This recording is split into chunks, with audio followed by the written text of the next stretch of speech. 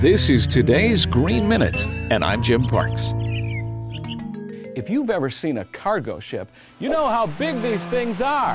And you can probably imagine that they need to burn a whole lot of fossil fuel to push all that stuff around the world. So maybe there's some other way to power these ships. Something time-tested, sustainable, powerful, that doesn't spew CO2.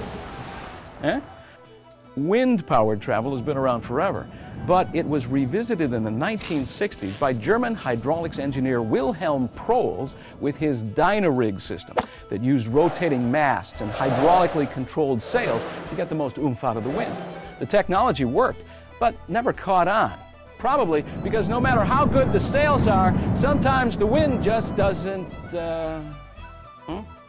But now, Irish company B9 Shipping is testing a combination of Dynarig with an engine that runs on biomethane that comes from municipal waste supplied by B9 Shipping's sister company, B9 Organic Energy. Vertical integration. Testing has begun. They want to get an average of 60% thrust from the wind, 40% from the engine, so that they can ship cargo around the globe fossil fuel free, which is really hard to say. Visit us on Facebook for more stories of green innovation. We made this video, and we can make yours. MinuteNavigator.com